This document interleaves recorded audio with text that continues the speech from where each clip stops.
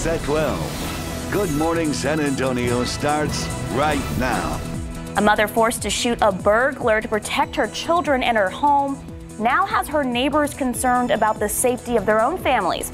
Coming up, what they are now saying about this deadly incident. Let's take a live look out at the Alamo City. Literally just a sheet of humidity when you walk out the door. We're going to check in with Sarah Spivey for a full forecast in just a bit. Good morning. It is 6 o'clock this Saturday, April 30th. How are you doing today? Oh my gosh, so hot. How's the hair? Melting. Makeup's melting. I was telling Max I woke up this morning and I was like, the AC is blasting. And the AC probably just looked at me and was like, I'm trying my best. Doing what I can. So how are we looking out here? Oh my gosh, you guys hit it on the head. The humidity is going to be the biggest story for us all weekend long.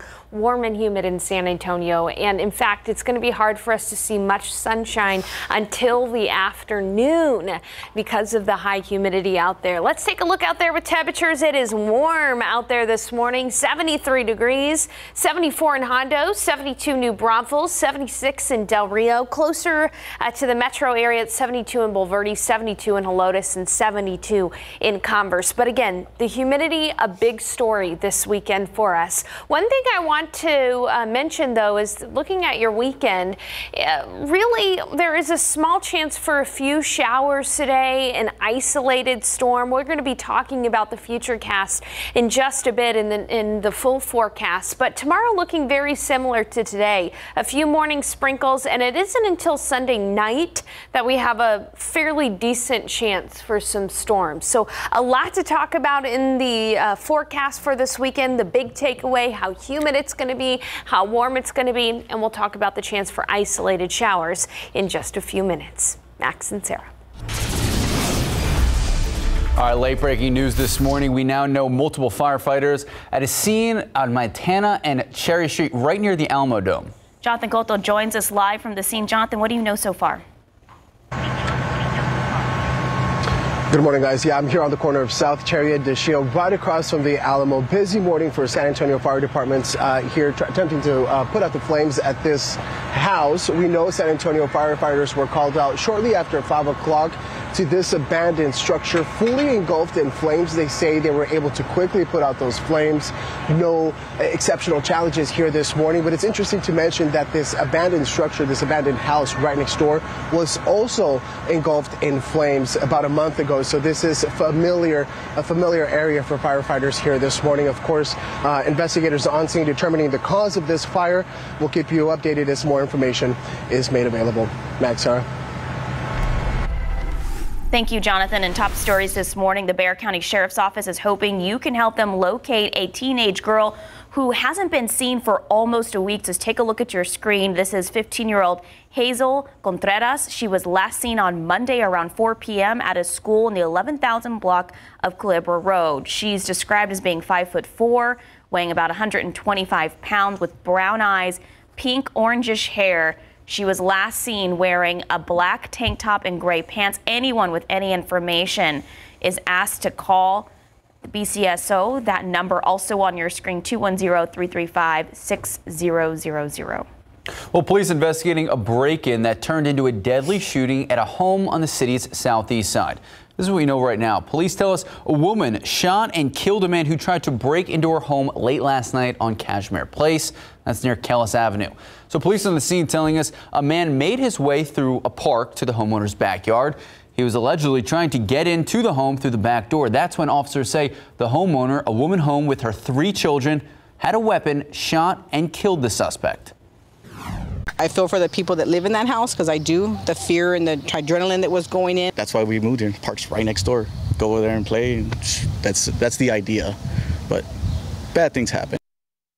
So this happened Thursday night, and at last check, that homeowner not facing any charges. The medical examiner not yet identifying the suspect. We do expect more information throughout the morning, so make sure to stay with us on air and online for those details. Well, the woman accused of hiring a police officer to knock off her boyfriend's sister took the stand in her own defense yesterday in her solicitation capital murder trial. Angelica Navarro de Paz says she was forced by death threats and potential harm to her family to plot the murder. Navarro de Paz had a relationship with a confidential informant named Katie. She says Katie was the one who forced her to call the alleged hitman, who turned out to be an undercover police officer. She always carries a gun in her bag, and she would tell me, get on. And if you don't get on, she would take out her gun, a big one, and shoot me. She told me, if you fail me this time, I'm going to kill your children and your husband. The trial continues Monday morning. If convicted, Navarro de Paz could face life in prison. 2 more charges being tacked onto a man accused of killing a Bexar County Sheriff's canine. 38-year-old Matthew Mireles currently awaiting trial for killing the canine 3 years ago after a chase and a standoff on a highway. According to Bexar County jail records, Mireles is now charged in 2 separate indictments with possession of a deadly weapon in a penal institution. Investigators say back in February, Mireles carried a metal shank into the Bexar County Adult Detention Center. The new charges are 3rd-degree felonies. They carry up to 10 years in prison, but he still doesn't know his original punishment. Now to the pandemic, thousands of children under the age of 5 still unvaccinated, and that's primarily because they are not yet eligible. But there is word that that could change in just a few weeks. The U.S. Food and Drug Administration is set to consider emergency use authorization for Moderna's vaccine for young children in June. Patty Santos explains young children in this particular age group are still at risk. Moderna says its vaccine is ready for FDA and CDC approval. It was safe and there were no reported cases of serious adverse events. The company's studies show its vaccine for kids provides some protection. It was 51% effective at preventing infections among kids 6 months to 2 years old, and 37% effective in 2 to 6-year-olds. The vaccine could come as COVID continues to spread, even among young children. 7 in one day, so it is definitely still out there, especially in the younger population who does not have availability to have a vaccine yet. Local pediatric nurse Bethany Smith with Little Spurs Pediatric Urgent Care says some parents are on the fence about what to do and are asking questions. Parents will come in with younger kids and older kids that may not have gotten the vaccine yet and asking, is the vaccine safe for my child? What are the side effects, if any, and would you give it to your child, which is the most common questions that we get asked about the vaccine. We asked our KSAT social media followers if the emergency authorization is approved for younger kids, would they consider it for their children? And the overwhelming number don't see it as a need anymore. Patty Santos, KSAT 12 News. In your morning headlines, a gunfight between police and a man at a Wisconsin hotel forces other people staying there to run for safety. This happened in Waukesha, Wisconsin. Police were responding to calls about a man yelling profanities at someone outside of his hotel room door. When they approached his room, police say the man threatened to kill them. They say they heard 2 gunshots. An officer returned fire. Hotel guests were evacuated, and workers at a nearby business were also told to stay inside. A fire truck was also called in, and several people had to use a ladder to escape their rooms. The man eventually surrendered. Time now, 6:08, 73 degrees out. San Antonio firefighters are emphasizing fire safety as the city has seen an increase in calls involving our elderly population. What the department is doing to make sure this age group stays safe. And terrifying situation in the Midwest last night. Tornadoes. Take a look at this. We're going to have the dramatic videos and all that destruction and devastation they left behind. It's already 73 degrees at 6:08 this Feels morning. so much hotter, though. Oh my gosh, y'all, the humidity, it's killing me this morning. Sarah Spivey will have our weekend forecast when we come back. Well, cleanup and recovering going on right now in Andover, Kansas after multiple tornadoes touched down last night. Terrifying situation. The state's governor declaring a state of disaster emergency. So take a look. This is some of the video. This is one of the twisters, a massive one passing through parts of Andover. Now, this is a suburb of Wichita. Families there say much of the city still without power. Damages include homes, City Hall, a high school, and the YMCA. So far, no immediate reports of any injuries. But back here at home, 73 degrees, humid. Let's see, can we get back here at home? Yeah, that video. Well, I want to show that video is very frightening. Yeah. And that's a low precipitation supercell that developed that tornado. And that's why you can see very clearly that funnel. The second it makes contact with the ground, it just sucks up anything and everything in its path. There you go. You can see very clearly. Again, sometimes with tornadoes, what you'll have is you'll have rain wrapped around those tornadoes. But in this case, very clear funnel all across that view there. There's been so many pictures of this tornado because of the low precipitation, the time of day that it happened as well. So again, we'll be waiting to hear more on the rating of this tornado eventually and whether or not there were any injuries from that tornado. Here's the big system that created that tornado. You'll notice that we are on the tail end of that system. All of the energy up to the north where that low pressure system is, we're on the tail end of that here in Texas, and we really don't anticipate much, if any, rain this weekend. All right, there is an off chance for an isolated shower or storm both today and Sunday night, but the big story here for us is just going to be how humid it's going to be this weekend. Outside right now, you can see cloudy skies, 73 degrees, south-southeast winds at 10 miles per hour. So it is a little breezy. Those south-southeast winds bringing up that humidity, and dew points are at the absolute top of the dew point scale, near 70 degrees. So it is oppressively humid outside. You feel it. In some cases, you may even see it this morning in the form of some sprinkles and potentially even some light mist, patchy mist in areas. And as we take a wider view here of the state, you can see a very clear cutoff from the humid air and the dry air. Dry in the Panhandle, humid Dallas-Fort Worth Junction, and then points south towards San Antonio. This is a cold front that is not going to make it to San Antonio, all right? We're not going to see the dry air from this system. Instead, this is what's going to be bringing us an isolated shower or two. Again, here's the wide view of that system that I just showed you with all of the energy and the severe weather and healthy rain closer to that low.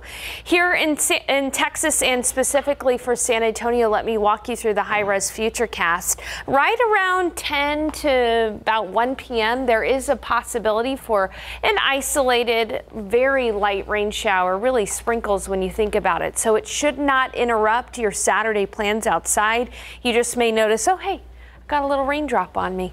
And then as we head into the afternoon hours, that front is going to stall to our north in the hill country, and there is an off chance that it could spark a stray storm. Now, if a stray storm does develop, it could become strong or severe. Notice that this particular forecast model puts that stray storm closer to the Austin metro area, but that could be closer to the San Antonio metro area too. Now, our chance for rain is only 10 to 20%. So again, don't bank on the rain today, bank on the humidity. Here's your KSAT 12-hour forecast. You know, we're going to be cloudy all throughout the morning. Temperatures just really hovering in the low to mid 70s. As we head into the lunch hour, that's when we have a 20% chance for a shower, light rain shower or a sprinkle. We'll be close to 80 degrees. And then into the afternoon, that's when we'll see a bit of sun. And there's that 10% chance for a stray storm. But again, off chance. We're really going to be pretty warm today with high temperature right around 88 degrees in San Antonio. We'll have southeast winds 5 to 10 miles per hour, not too windy. It'll be 90 at Stinson, 90 in Devine, 89 in Hondo, 84 in Kerrville, 91 in Pleasanton, 90 in Floresville, 85 in Canyon Lake, and 84 in Bulverde. So an isolated shower possible during the day today, and then tomorrow we'll have some light mist in the morning hours. But Sunday night, we do have a 30% chance for some storms. Storms out to the west near Del Rio could make it to San Antonio Sunday night. And coming up in the forecast, I'll walk you through the futurecast for tomorrow. That'll come up in the next half hour. Just know that we'll be on alert Sunday night into Monday to see if those storms have enough oomph to make it to San Antonio. Otherwise, we really do not have a good chance for rain in the forecast, my friends. It's just going to be warm and humid over the next several days. High temperatures near 90, morning lows near 70, a fairly uniform forecast other than the off chance for a stray shower or storm here and there. That humid mist that you talked about, I definitely had it on my windshield. I was like, is it raining? I was like, oh my gosh, that's just gross humidity. Yeah, you. Nice. Thank you, Sarah. Just about 6:18, 73 degrees out. Well, still ahead, wages for American workers rose more than 4% over the past year, why many still feel they're losing out on hard-earned money. Plus, details on a special event focusing on helping people navigate and survive fire. We're going to explain. Take a look at these lotto numbers. Pick 3, 375, Fireball 1, Daily 4, 877, 4, Fireball 2. Cash 5, 14, 20, 21, 27, 29. Here we go. Mega Millions 9, 11, 34, 49, 66. Big number 15. Multiplier 2. We'll be right back. Good morning, welcome back, and happy weekend. Fire safety, it's something we talk about a lot, and it was the topic at a meeting focused on helping people survive fire events, specifically home fires. So at that meeting between members of the San Antonio Fire Department and some local seniors, they met at a community center on the city's southwest side yesterday. Firefighters spoke to seniors about protecting themselves from fires. It's a timely subject considering both San Antonio and the U.S. are seeing an uptick in fires. What we're focused on here is making sure that our residents have smoke detectors, that they know and have a clear way out of their home if their house does catch on fire. Joe Arrington with the fire department says the meeting goes beyond educating seniors. They're hoping that those who attended will share the information they learned with their neighbors and that it will help prevent future flames. Time now, 6:22, 73 degrees out. And next, why Apple's return to office policy is drawing criticism for some employees. Good morning and welcome back. So, do you feel like you got a pay cut this year? Well, in real terms, you probably did, even if you think you got a raise. And you can thank inflation for that. Wages for American workers, they technically rose 4.5% over the last year. That's the most we've seen wages go up in the last 2 decades. Here's the thing, though, it just doesn't feel like it because inflation has made almost everything more expensive. It's actually reduced the value of the dollar. The Bureau of Labor Statistics reporting just yesterday that real compensation, which is adjusted for inflation, it actually fell 3.7% for workers across the board.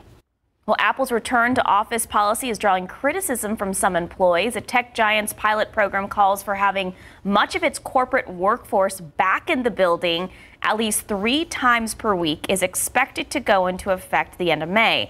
But a group calling itself quote, Apple Together wants more flexibility from working from home. In a letter, organizers say they are requesting the ability for individuals to work out hybrid arrangements with their managers. So far, there's been no comment from Apple on the letter. I feel like 3 times a week is not bad. I think that's reasonable. Yeah. I also think that more companies should adopt the hybrid approach instead of just one way or the other. Yeah, 3 times a week. I mean, 60%. We're here 5 times a week. There you go. All right, time now, 6:27, 73 degrees out. We'll still head on GMSA. We're learning more about the first known American to be killed in combat while fighting alongside Ukrainian troops battling Russia. Plus, we have that late breaking news. Firefighters monitoring the remains of the flames on the city's east side. Jonathan Cota joining us live with an update. Good morning, welcome back, and happy weekend. 6:30 this morning, Saturday, April 30th. Thank you so much for joining us. You doing all right? I'm hanging in there. Yeah, I'm not gonna lie, like, I know the AC is on full blast here at KSAT, but I'm still kind of sweating. It's a little gross. Behind the scenes, Sarah's always the one who says it's too cold in here. I know, I make everyone else miserable because I have to have it like at 75, but I am really hot this morning. I can understand why, too, because it is humid out there and it's warm, too. Here's a look at temperatures around San Antonio and the KSAT 12 viewing area. We usually see a morning low right around 62 this time of year. We're 10 degrees warmer than that. It's 73 in Hondo, 75 in Pleasanton, 75 in Eagle Pass, 69 in Kerrville, and 73 in Kennedy. Metro view here. Let's take a look out towards Seguin, where it's 71. It's 73 in Hondo. Hondo, 75 in Castroville, 72 in Bulverde, and 70 in Bernie. We are starting to see a little bit of mist out there, especially up in the hill country near Kerrville. Visibility is down to 5 miles, and I would not be surprised if you run into some patchy mist, patchy drizzle out there this morning. The humidity is just thick. Now today we're going to have a chance for an isolated shower and a high temperature near 90 degrees. Tomorrow a very similar day to today, a few morning sprinkles, but by far the biggest story this weekend is not the chance for rain, but the humidity. The humidity will stay high all weekend long. Now late Sunday night there is a potential for a few storms. I'll show you the future cast for that, and we'll talk about just how warm it's going to be across the KSAT 12 viewing area coming up in a few minutes. Sarah and Max. Thank you, Sarah. Well, students at Johnson High School, they are pushing for changes after 2 of their classmates were killed in a crash at the start of the year. So back on January 9th, Gabriel Juarez and Ziv Houdani, they were both killed in a 2-vehicle crash on Bulverde Road just outside the high school. Now the school's Smart Driving Club is calling for action. Members want better signage and better traffic lights in the area where their classmates were killed. I think it was just something that was felt throughout the school. We have, 600 kids that pull out of the back parking lot every day. Now, the county controls that area. However, District 9 Councilman John Curd says council is paving the way for an overhead traffic light. It should be installed by the next school year. Well, if you have a sweet tooth, listen up. There's a recall. H-E-B's Bakery is recalling their 2-bite brownies. These are super popular at H-E-B because they could have some metal fragments in them. The grocer announced the recall yesterday after receiving 2 different complaints.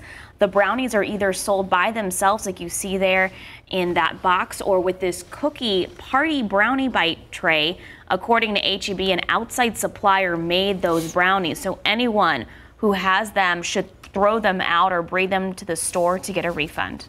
Port San Antonio is one of the technology hubs here in the Alamo City. Over the last year plus, we've seen the port build a state-of-the-art facility, and it is almost officially open. May 2nd is the first official concert being held at the new Tech Port Center. That is why tomorrow morning on Leading SA at 8 a.m., President and CEO of Port San Antonio, Jim Perschbach, set to join us live. We're going to be talking about a lot, talking about what makes this brand new arena special, what the city can expect, and what the future of technology here in San Antonio looks like. If you have any questions you would like to ask, you can submit them right now. Just head to the Leading SA section of KSAT.com. Join us tomorrow morning, 8 a.m. for all the answers. Now to the latest on the war in Ukraine. The first known American civilian fighter died there. Now, it comes as the battle rages on in eastern Ukraine. But despite the constant shelling, a senior U.S. defense official says Russia's war has not gone according to plan. ABC's Morgan Norwood has the latest. The first known American to be killed in combat while fighting alongside Ukrainian troops has been identified. Former U.S. Marine Willie Joseph Cancel. His wife confirming his death to ABC News, saying in a statement, he went there wanting to help people. He had always felt that that was his main mission in life, adding, my husband was very brave and a hero. The president calling Cancel's death very sad, and his administration echoing this warning to Americans. We know people want to help, but we do encourage Americans to find other ways to do so rather than traveling to Ukraine to fight there. It is a war zone. That message from the White House comes as Russia ramps up attacks in eastern and southern Ukraine. But according to a senior U.S. defense official, Russia's war is still not going according to plans, and they're now having trouble with their offensive in the east and are behind schedule at least several days. They are already a weaker military. They have suffered thousands of casualties. They have lost airplanes. They have lost tanks. They have certainly lost battles, and they are certainly a weaker military than they were 64 days ago. With the Russian offensive slowed, the Kremlin resorting to nuclear threats, with the Pentagon urging them to tone it down. We urge Russia to stop escalating the rhetoric with respect to nuclear weapons and do the right thing.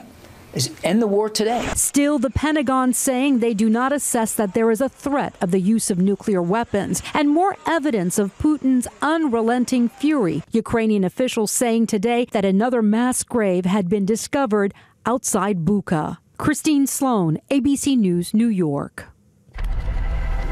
The Alamo City is receiving recognition for its leadership during the COVID-19 pandemic. Texas Biomed awarded San Antonio with the inaugural 2022 Stand for Science Award. The award is for supporting science and public health measures during the pandemic. At yesterday's ceremony, Mayor Ron Nirenberg thanked the city and county officials for working together to get the best plan in place to respond to COVID-19. It's the last special flavor allowed in U.S. cigarettes. So the FDA now proposing a complete ban on menthol in cigarettes and cigars. Health advocates say this major shift could save tens of thousands of lives. Mandy Gaither has a story. In a milestone decision, the FDA moves to make menthol a thing of the past. It has the potential literally to save tens of thousands of lives each year. More than 18 million people smoke menthols in the U.S. That's about 36% of all smokers, according to the FDA. It disproportionately impacts the African American population, low-income individuals, and the LGBTQ community, precisely because the tobacco industry has targeted these communities. Matthew Myers with the Campaign for Tobacco-Free Kids says this proposal would eliminate those disparities. It will bring down smoking rates, but most importantly, it'll bring down lung cancer and heart disease rates in these communities. While the CDC says smoking rates are at an all-time low in the U.S., the agency says smoking is still the #1 cause of preventable death, disease, and disability, killing more than 480,000 Americans every year. In a statement, the NAACP calls the proposal a huge win for equity, justice, and public health concerns. An FDA ban on menthol and flavored cigars won't go into effect right away. The next step will be a comment period. Any comments would be reviewed before a rule could be finalized. For Health Minute, I'm Mandy Gaither. So the FDA says it still cannot speculate on when this rule could be finalized. Well, public health experts believe that tobacco companies will also try to stop the ban by suing the agency. Now to the latest on that breaking news of the top of the hour, that fire that broke out in the city's east side near the Alamo Dome. Firefighters were called out to this abandoned house at Montana and Cherry Street. Flames could be seen coming from the roof through the attic area of the home. Crews have been able to put out those flames. Right now they are investigating the cause. So far, no injuries have been reported. Time now just about 6:40, 73 degrees out.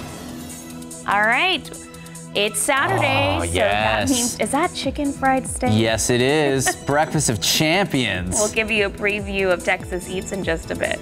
All right, we're also going to have the latest on animal care services. They're running out of space, and that's because they are now taking care of so many local dogs. We're going to explain in just a bit. 73. It is 73 degrees. It's hot. Trying to get anyone's hopes up at 6:39. You can see that blanket of humidity across the Alamo City. Sarah Spivey will have our forecast when we come back. Good morning and welcome back. So local rescues and animal care services say they are running out of space, and that's because they have so many dogs in their care. And they say it's part of an owner surrender movement at God Dogs Rescue. The kennels at home base are full, and so are their fosters. Right now, they have over 500 dogs total in their care. Rescuers Julianne Markbanks and Debbie Davis say this is something they've never seen before. Owners giving up their dogs at an exponential rate. It's happening at animal care services as well as the number of dogs in their care rises. Now, Bethany with ACS says the number of placement opportunities is falling. They're coming up with now creative solutions. Trying to get people to hold on to their animals, solving their problems so that they're not having to owner surrender, asking citizens who find strays to hold on to them, try and find the owners. So ACS also conducted an extensive survey across the community asking people what they think. The results are still being collected, and in a few months, ACS will be ready to make that recommendation. It's so sad. I know. Aww. You know, taking care of a dog is a big responsibility. I have 2 of them, but I do encourage people to foster because if you don't know if you're ready or not, you can foster, and at the same time, you're helping out our local shelters too. That's true. Absolutely. Good advice there, Sarah. You know, it is humid outside, guys. It is so muggy, and that is the story for the day today. And really, honestly, for this weekend, just how humid it's going to be all weekend long. Still, though, there is an off chance for some rain, so let's talk about it. Outside right now, you can see the clouds there. Wow, what a beautiful view. You can really tell my sarcasm here. 73 south-southeast winds at 10 miles per hour, socked into cloud cover this morning, and we won't really see the sun until the afternoon. Outside right now, it's 73 in Uvalde, 75 in Pleasanton, 69 in Kerrville, 72 New Braunfels, 76 in Del Rio.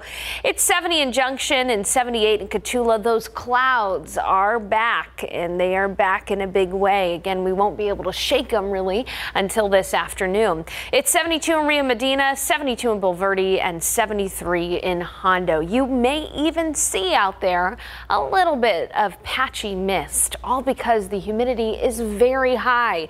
Dew points are in the upper 60s and low 70s, so that humidity, you can feel it. Feels like you're walking in a wall of water, and in some cases you might be able to see it in the form of some mist as well.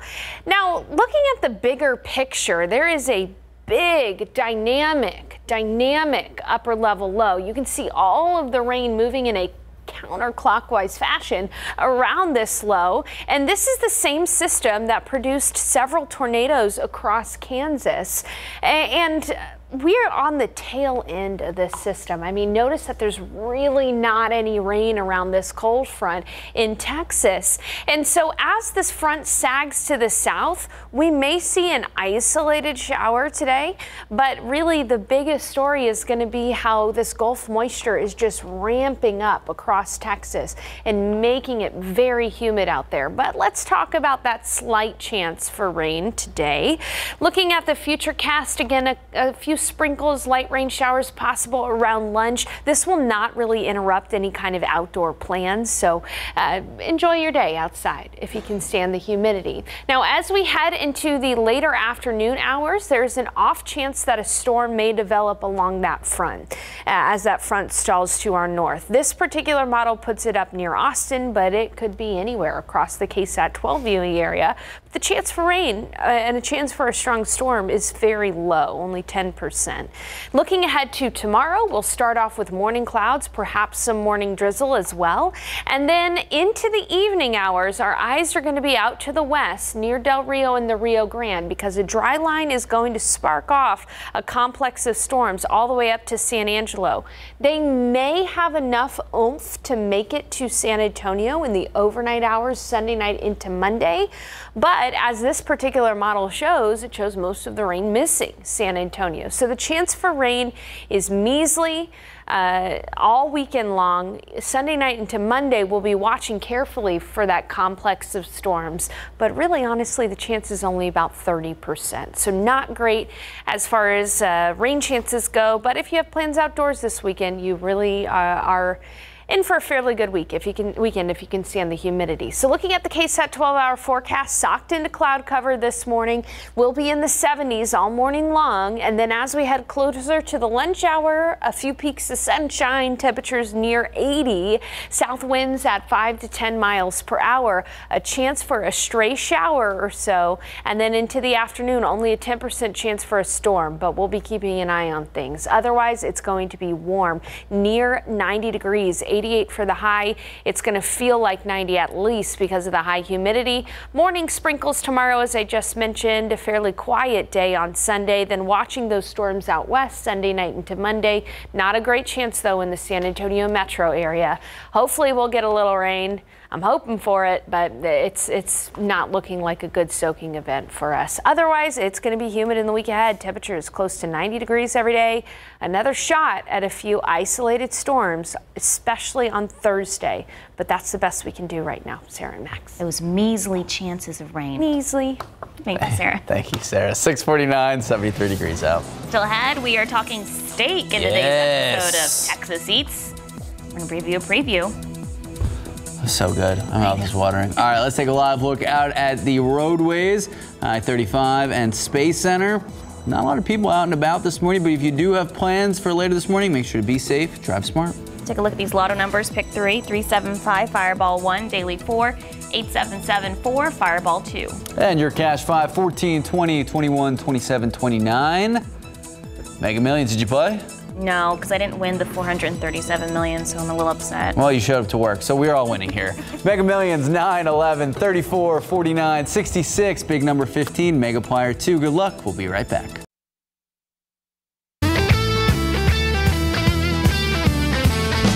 Well, today on Texas Eats at 10 a.m., David Elder takes to the Hill Country Steakhouse. All right, so they're serving up some familiar dishes. I'm so hungry just seeing the preview, so yes. Here you go. Take a look.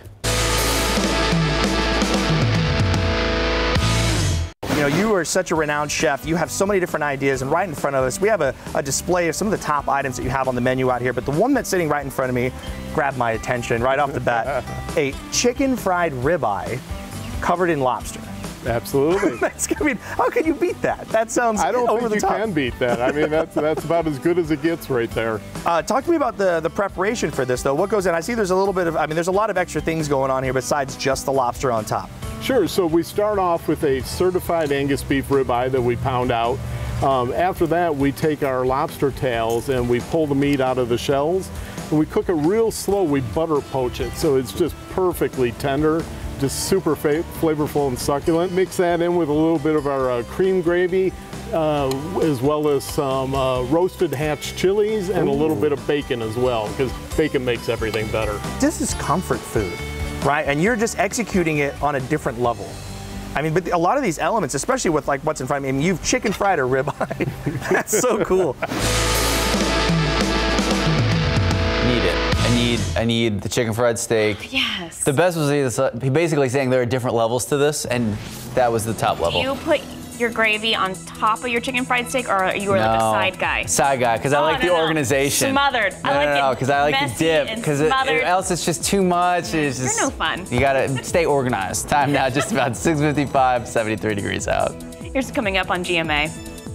Coming up on GMA, the crisis in Ukraine ongoing. The Biden administration warning Americans not to travel to the country after the death of an American fighter, as Russia's defense ministry claims responsibility for a deadly attack on an apartment building in Ukraine's capital of Kyiv.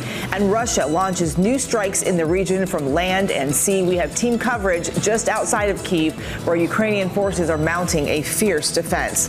Plus, with interest rates soaring and the stock market taking another plunge, we're taking a look at the economy and sharing money tips and moves you need to make right now. And that failed pilot swap stunt now being investigated. One of the pilots now speaking out, what he is sharing about his role and responsibility in the failed trick, coming up. It's all here on GMA.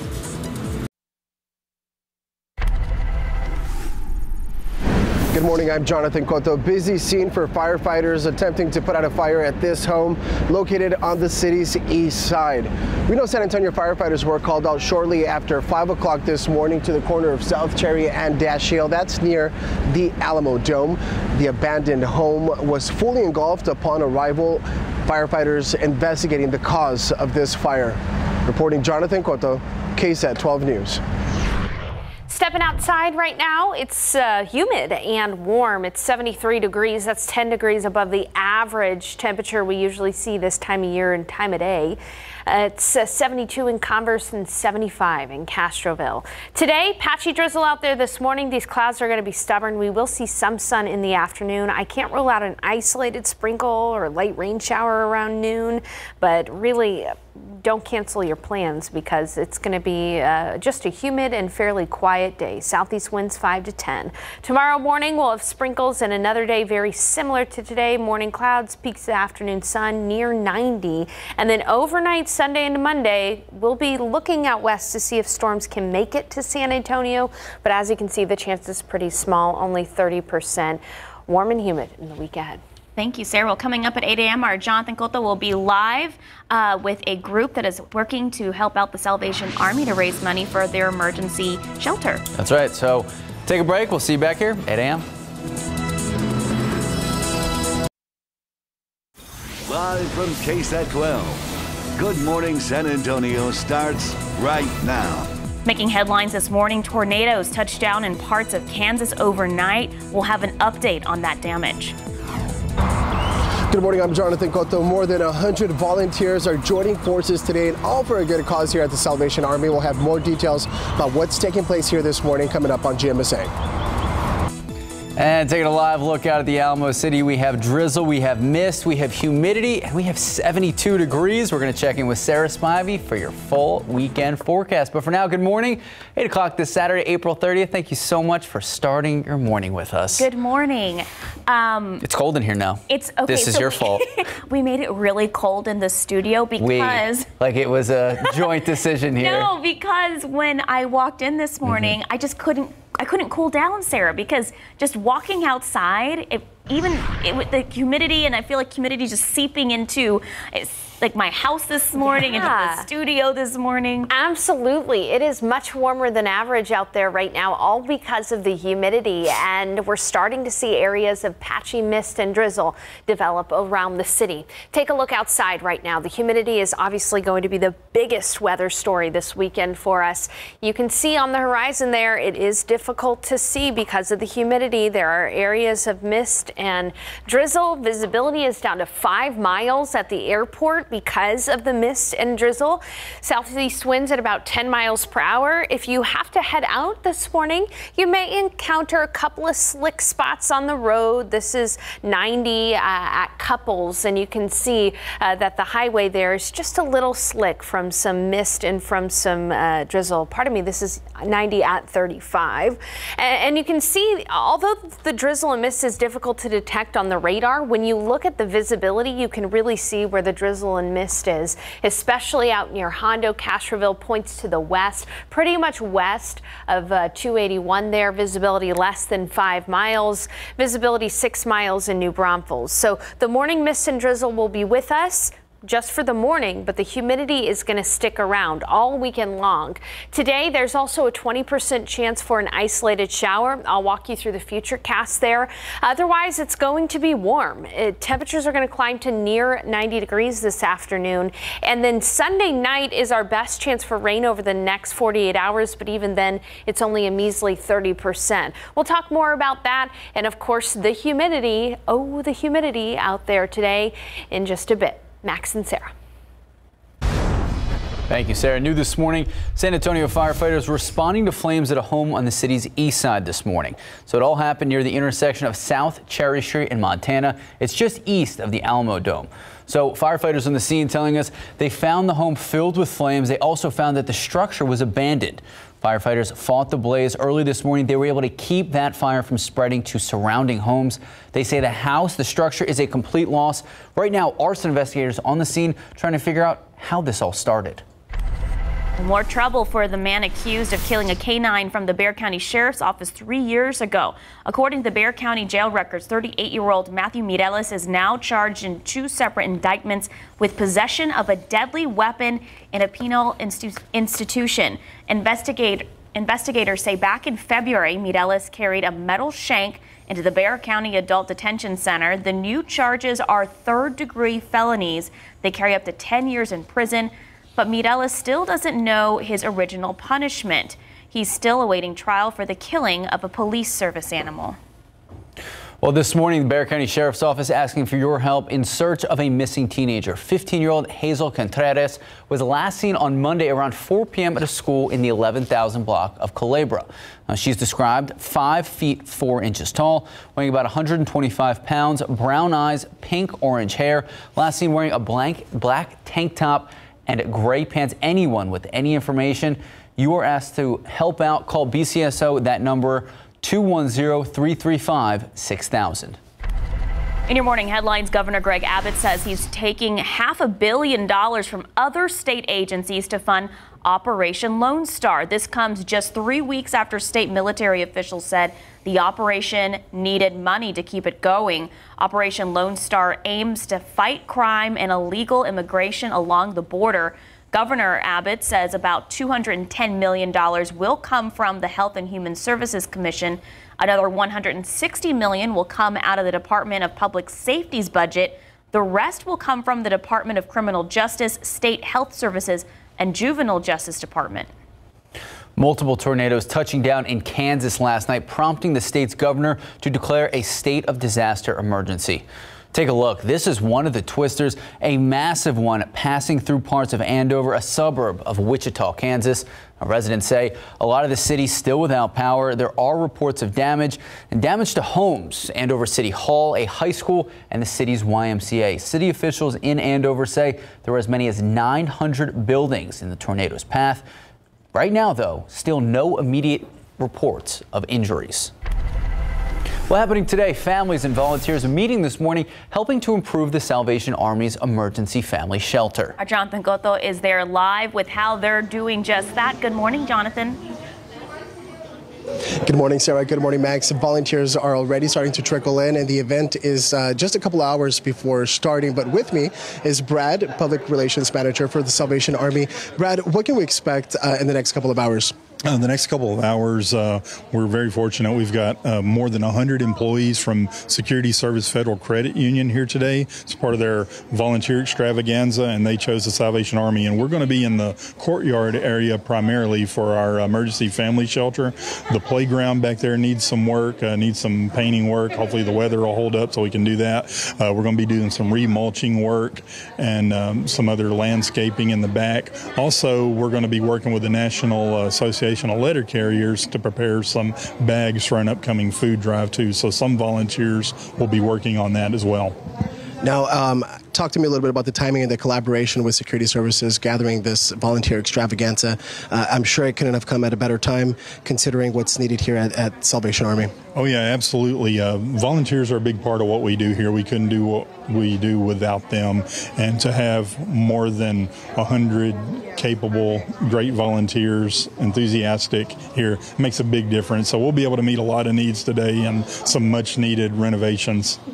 Awesome. Thank you so much, Brad, for joining us this morning. There you have it, folks. More than 100 volunteers gathering today to do some very important work for a very important organization, and that's the Salvation Army. We're going to be talking with those volunteers and, of course, Security Services to learn a little bit more on that effort in the next coming hour. Max, Sarah.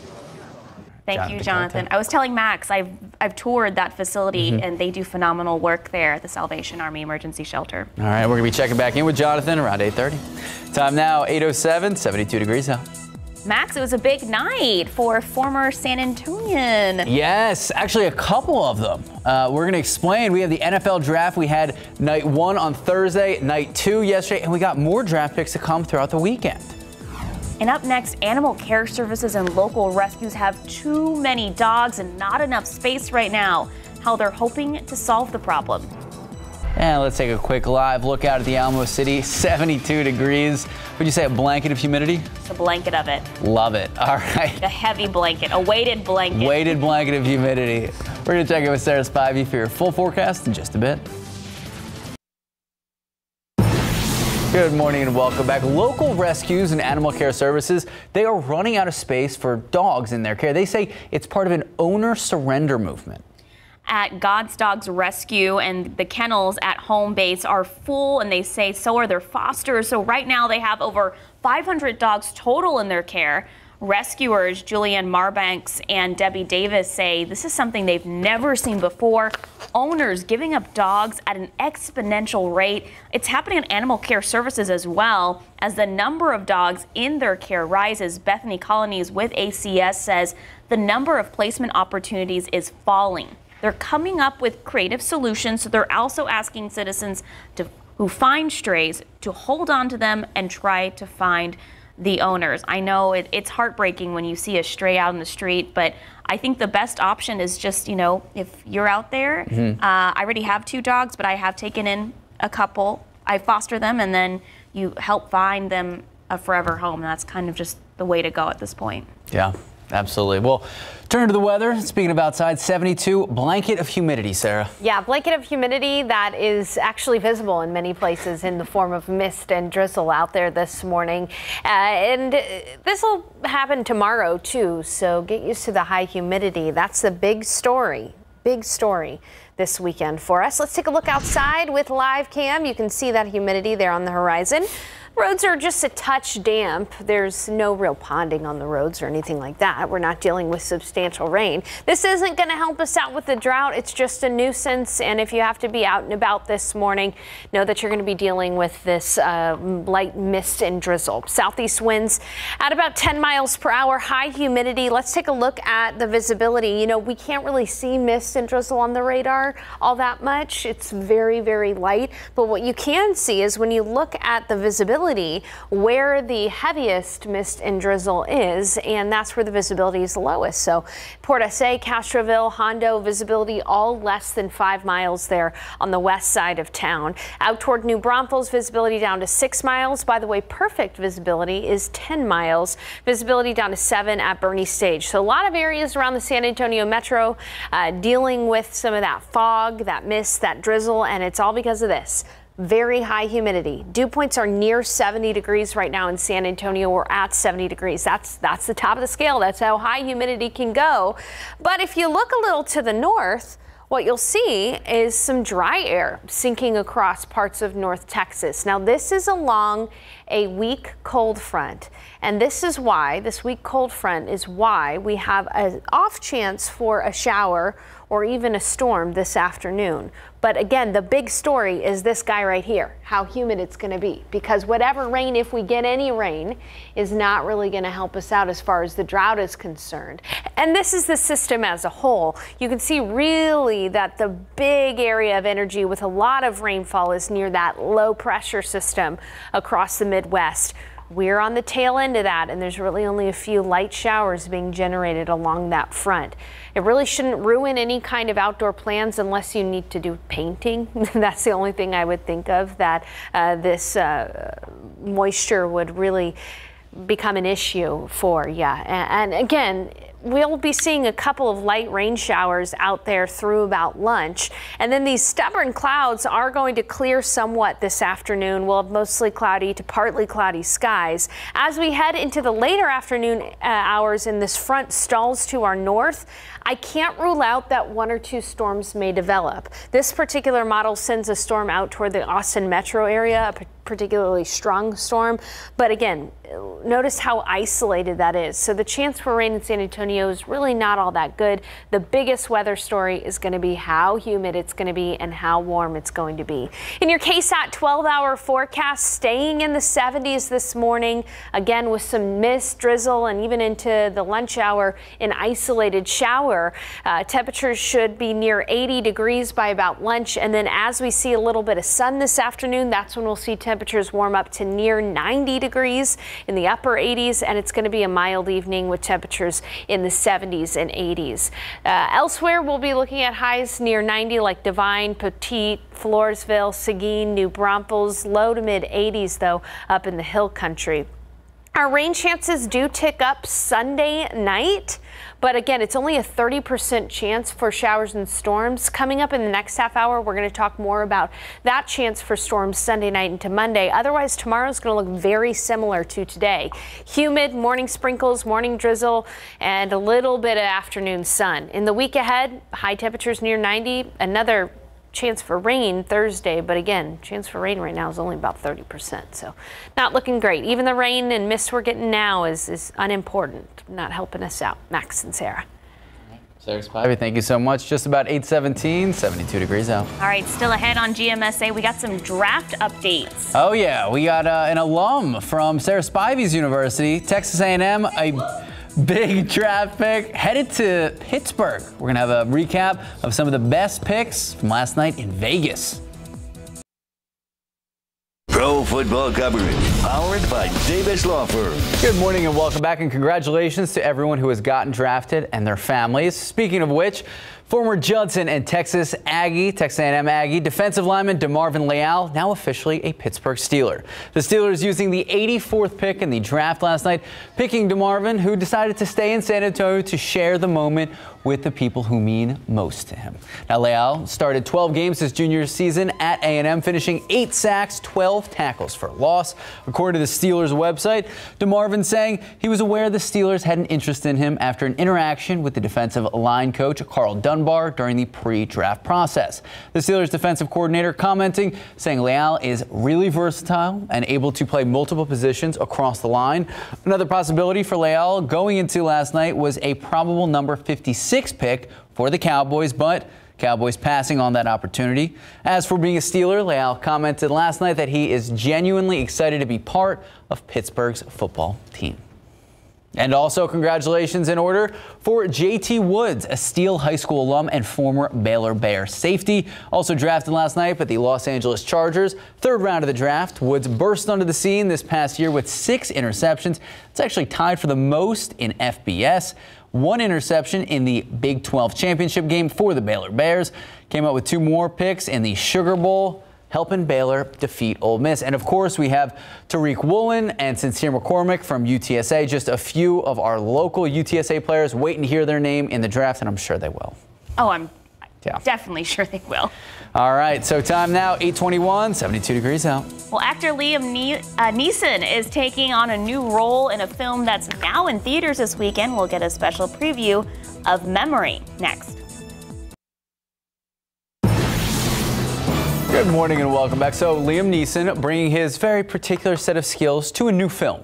CNN's Rick Damigella has a preview of the movie you can catch at the box office this weekend. I'm the bad man. Have been for a long time. Liam Neeson plays a professional with a certain set of skills hampered by the onset of Alzheimer's in Memory. Anything else I can do for you? The room number again? It's on the key holder. He's been a hitman taking out bad guys for 40 years. He knows the end is very near and he wants to do something by way of redemption. I can't keep doing your job for you. Who is this? You're too slow to make them pay. What they did to children, they're not doing anything about it. Doing the research for him as regards reading, watching documentaries on dementia, Alzheimer's, reading some books on it was incredibly interesting. It's an awful affliction to have it. The retainer for your services is $10 million. Monica Bellucci sought a challenge in playing the villain. She's described as a natural sociopath, bright, charming, but at the same time cold and manipulative. And for some aspects, she's a monster, and in others, she's a human being. And playing this duality is what interests me. And with this role, I wanted to break the mold in which I have been cast many times in my life. We all have to die. What's important is what you do before you go. In Hollywood, I'm Rick Damigella. How are we feeling? I saw Batman. I really liked it. I still haven't seen that one yet. Okay, it's 3 hours, so you got to prepare yourself. Gosh, it's a long movie. Just 8:27, 72 degrees out. We'll still head on GMSA why the White House is now bracing for a potential showdown between President Biden and Russian President Vladimir Putin at this year's G20 summit. And who can forget, it is Saturday, so what does that mean, Sarah? Texas Eve. And we have chicken fried steak this morning. We're going to give you a full preview. Mouth-watering food in just a bit. Good morning, welcome back, and happy Saturday. 6:30 this morning, April 30th. Thank you so much for starting your morning with us. What is it, April showers bring May flowers? Yeah, but we didn't get a lot of April showers. This week we got a little bit. A little bit. But Sarah, it's really not enough for what we need. Right, and even what's happening right now out there is just some patchy mist and drizzle in areas. It's not going to amount to much. In fact, just checked at the airport, nada has fallen at the airport, but maybe a couple of hundredths here and there could happen from the light mist and drizzle out there. Let's take a look outside. Right now, look at the horizon. Very difficult to see the horizon because there is mist and drizzle falling near the airport where this camera is. 71 degrees, winds from the south at 7 miles per hour. Visibility down to 3 miles from that mist. Dew points are in the 70s. It is very humid. And on some spots across San Antonio, we are seeing a few slick spots from the mist and drizzle. Otherwise, though, traffic is flowing smoothly this morning. We cannot really see mist and drizzle on the radar. It's a little too light. And because of that, I want us to look instead at the visibility. And you can see that visibility is down to less than 2 miles in Castroville from the mist, drizzle, and fog. About 3 miles at the airport, down to 5 in Bernie, down to 4 in Port SA, down to 2 miles in Hondo. So other than the mist and drizzle, though, out there right now, it's really not going to be all that bad of a day. It is going to be humid, though. If you're planning on heading out to Cornwall in Helotes, it is going to be very humid. At 11 a.m. when gates open, cloudy, humid, a few sprinkles out there like what we're seeing right now. As we head into the afternoon, we'll see some peaks of sunshine. It's going to be warm with a high in the mid to upper 80s. And then tonight, temperatures are going to fall into the low 80s. We just got the pollen count in. I'll show you that in just a few minutes. And also, we do have an off chance for some isolated showers and storms, and not only today, but also tomorrow night, too. So we'll talk about that coming up in a bit. Sarah, Max. Thank you, Sarah. Happening today, volunteers are meeting this morning to help improve the Salvation Army's emergency family shelter. That's right. Jonathan Cotto joining us live there now. Good morning, Jonathan. Good morning, Max. Good morning, Sarah. Yes, things are already full and in full effect here at the Salvation Army Center. Folks grabbing a bite to eat before we put them to work, right, Brandy? Absolutely. We've got a lot of events planned today, so we're super excited that everybody's here. This is our part of our volunteer extravaganza. We do this twice a year with our volunteer corps through Security Service, Federal Credit Union. We have our employees, family members, friends, and we're hoping to beautify their playground project out there and really spruce it up a bit. We've got mulch, painting. Obviously, the weather is playing a little bit into this, so hopefully it'll dry out there and we can get everything accomplished. Super cool, Brandy. So you do this twice a year. Talk to me a little bit about the effort that goes behind organizing activities like this. I know it's such an important thing that you do here. We know the Salvation Army houses close to 130 folks on any given night. So how does it feel to be able to contribute that effort here this morning? Absolutely. So at Security Service, we really believe in giving back to the community and providing different experiences for our employees where they can be a part of the community. We work with a lot of different nonprofits throughout the year. And so we have, through our volunteer corps, we have someone who manages that on a daily basis. And we provide different opportunities for our employees and their family members almost every weekend. It can be anything from working at the Salvation Army to food bank or working out in parks and beautifying the parks. It just depends. So we do a lot of different service projects, and we want them to find something that they feel good about. It's something that we can't teach, you have to learn. And we feel it's so incredibly important for them to bring their children and to teach them that from a very young age, to learn that you get so much more out of giving back to someone than you could ever imagine. And so that's what we hope they take from today is how important it is to make a difference and have an impact on your community. And I think they will. Thank you so much, Brandy. There you have it, folks. We're going to continue to hang out here with the volunteers. We'll bring you the latest on their efforts as they launched this volunteer work at 9 o'clock. Back to you, Max and Sarah. Thank you, Jonathan. New this morning, San Antonio police say a man is in serious condition after a shooting on the city's east side overnight. This is what we know right now. Officers responding to the 500 block of West Martin Street last night, early this morning, just before 5 a.m., and they received a call for help. They say a victim actually drove to that location, saying that he was shot 2 times in the abdomen.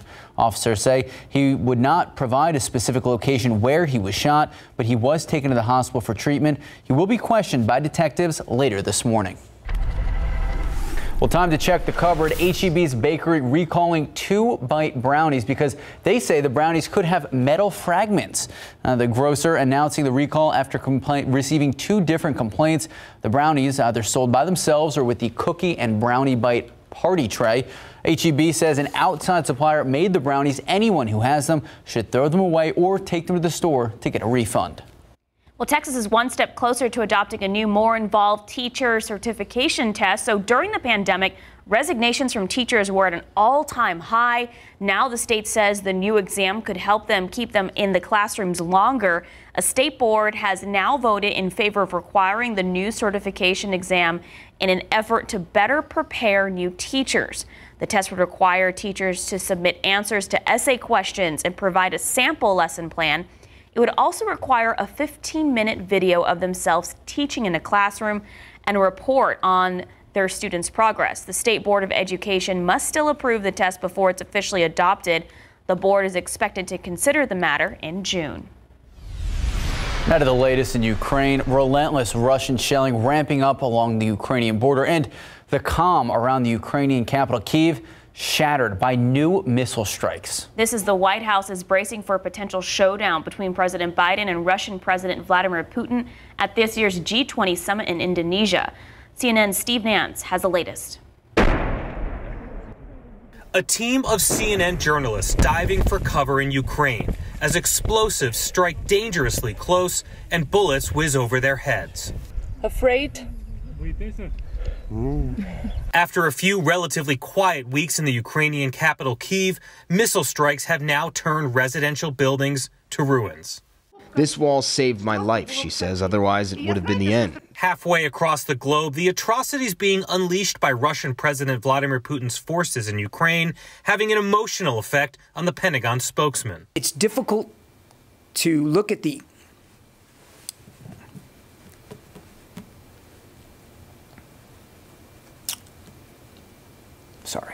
It's difficult to look at some of the images and imagine that any well-thinking,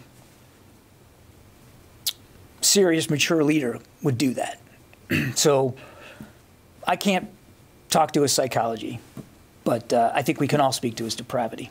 Now, with the G20 summit on the horizon, the White House is conveying to the host country, Indonesia, that Russia shouldn't be allowed to participate. It's inappropriate, I think, for the entire international community to keep treating Russia as if things are normal, because it's not. There's a lot that could happen between now and then, but we certainly haven't seen an indication to date of Russia's plan to participate in diplomatic talks constructively. I'm Steve Nannis reporting.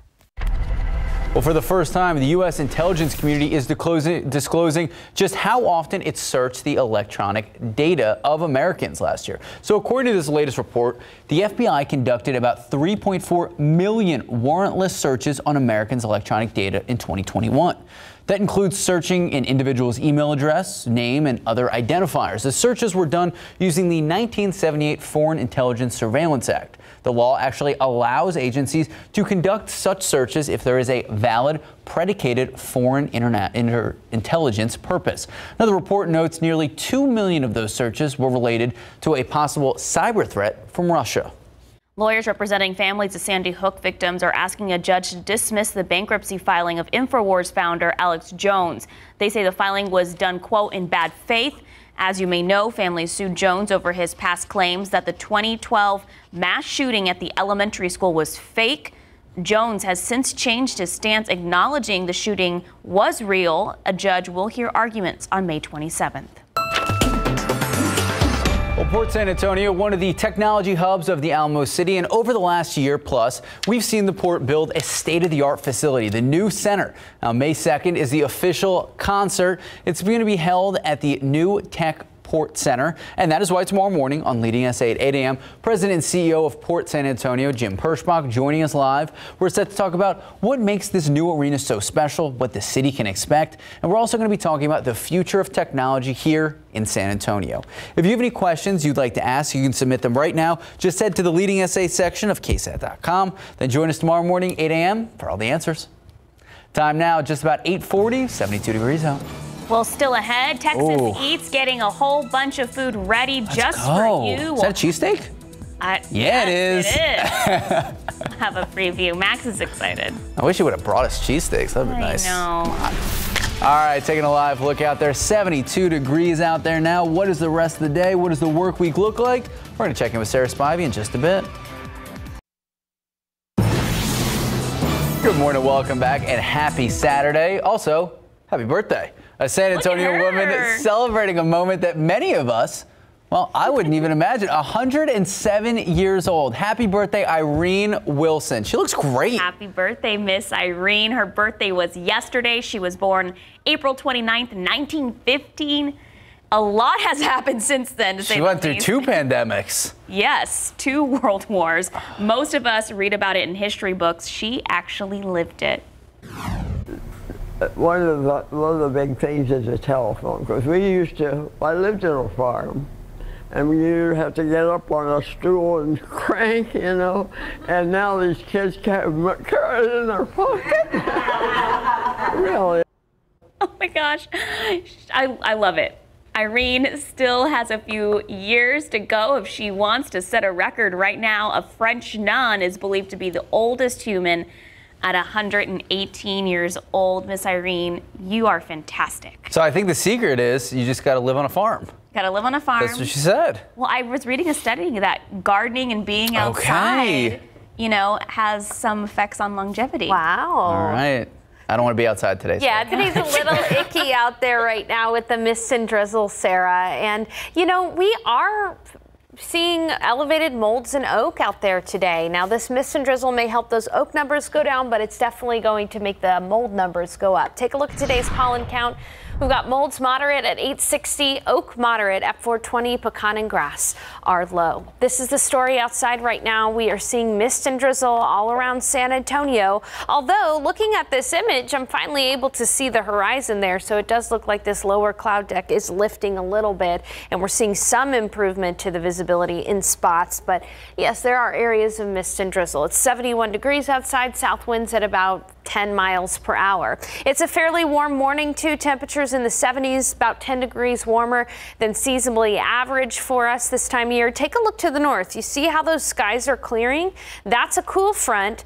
It's going to struggle to move through San Antonio today, but it is going to keep around a chance for some isolated showers throughout the day today. Socked into cloud cover at 73 in Castroville, 76 at Stinson, 75 in New Braunfels, it's 68 in Bernie Stage Airfield. But this is the big story this weekend. The humidity going to stay high. It's thick out there. The humidity is thick out there.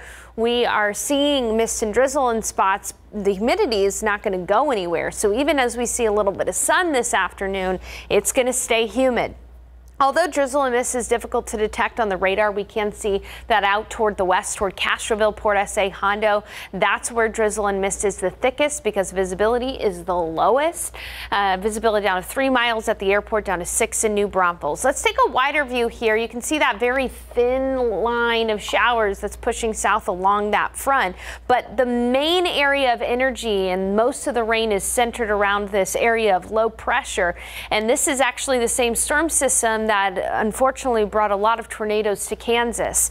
Now, severe weather is unlikely here in San Antonio today. And again, we'll really just mainly get that Gulf of Mexico moisture and some of those showers. And there is an off chance for some storms late tonight, late this afternoon into tonight. We'll talk about that through the Futurecast here. Again, a couple of light showers possible as we see this front push south through lunch. Then as we head into the afternoon, we'll see clearing skies, an off chance for a storm. This particular model keeps them up north toward Austin, but we got to include it in the forecast, although you should really just bank on the humidity and no important rain for many of us. This is not going to be a drought buster, but late tonight there could be a couple of isolated storms up in the hill country. Then starting your day tomorrow for your Sunday, we're going to have morning mist and drizzle like right now. As we head into Sunday night, we'll be looking out west because a complex of storms could develop along a dry line. This complex of thunderstorms may have enough oomph to make it to San Antonio, or they may fall apart. We'll be watching that very carefully. The chance for rain overnight Sunday into Monday is only 30%. As for your KSAT 12-hour forecast, some drizzle here through about 10 o'clock. And then as we head into noon, an isolated shower as that front approaches. It's still going to be warm, though. We're going to be near 80 degrees right around lunch, seeing a few peaks of sun into the afternoon.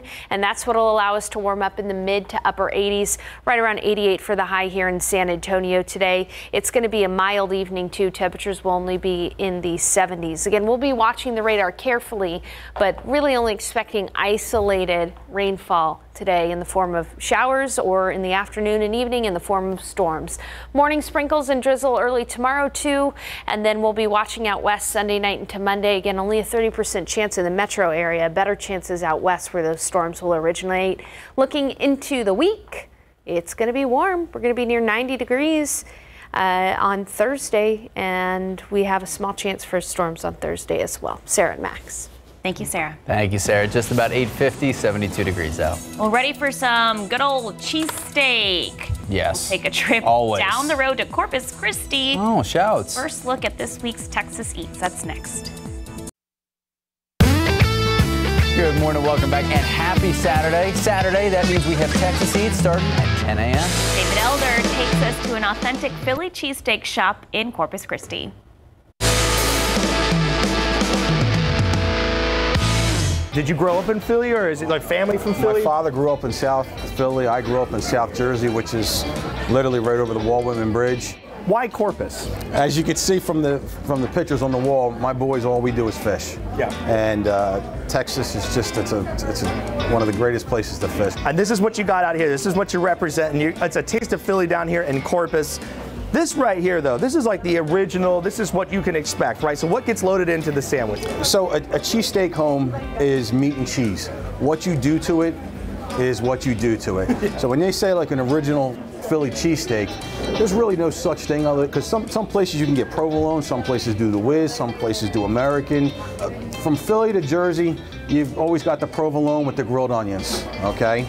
That's with or without onions. We came up with the Philly special sandwich, and that's the provolone, that's the Philly cheese on top mixed together with the peppers and onions and mushrooms. We call that the Beast from the East special.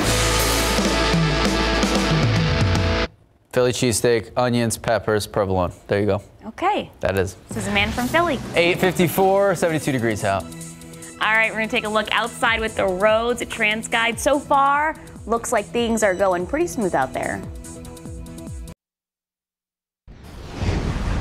Good morning and welcome back. So there's a lot going on in and around the Alamo City throughout the month of May. Do you want to do your thing? It's gonna be May. Nice. So we got you covered right now on KSAT.com. We have a full list of all the family-friendly fun to do. Obviously, we have Mother's Day, Memorial Day coming up soon. Great time to head outdoors. You can find a full list right now just at KSAT.com. Time now, 8:57, 72 degrees out. Well, just ahead at 9, coming up on GMSA, a judge in the Ghislaine Maxwell case has denied a motion to have her sex trafficking convictions dropped. We'll tell you why. And stargazers have a big chance to experience a big celestial event. It involves Jupiter, Venus. We got a lot to talk about. That's beautiful.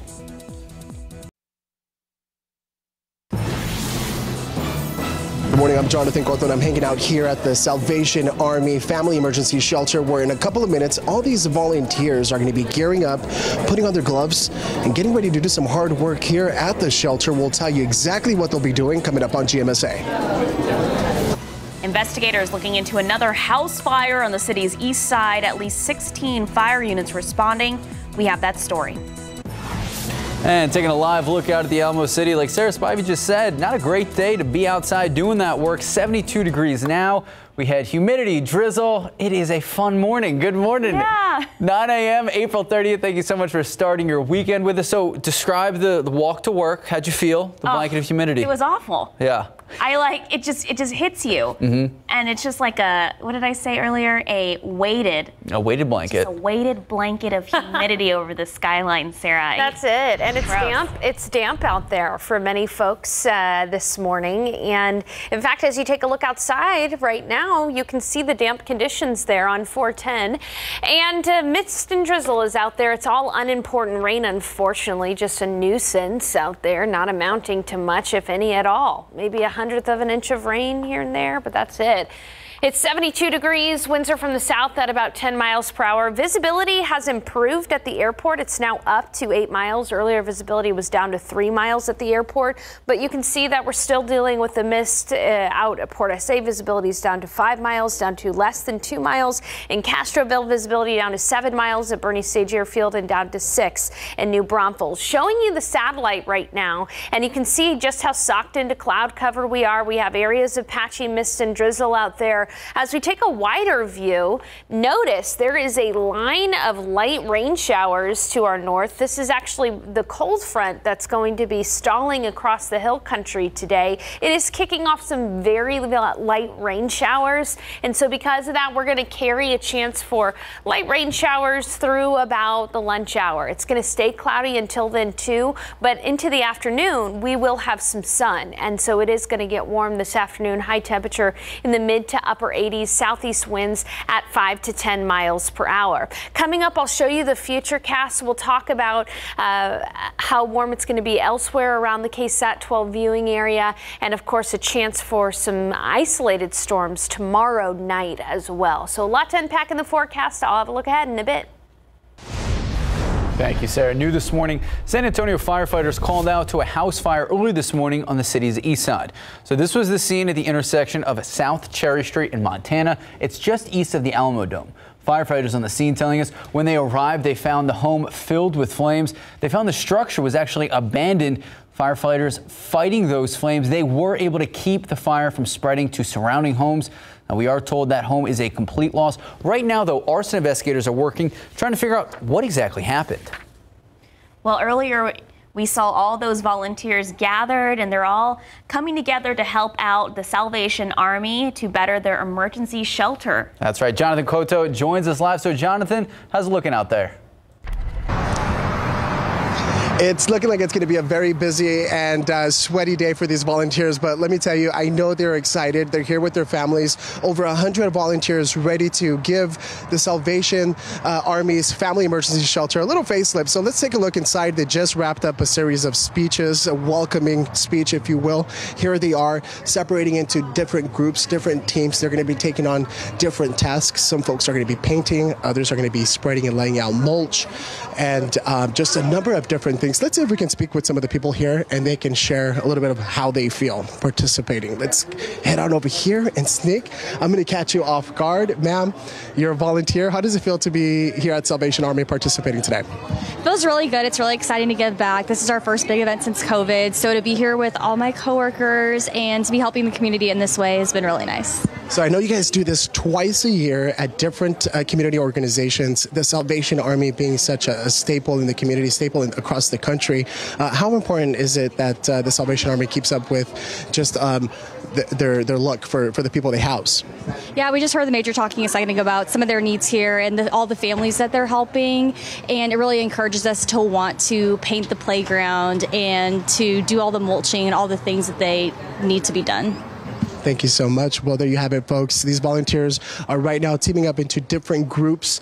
Like I mentioned, each group will be taking on a different task, and that is how their day is going to be looking.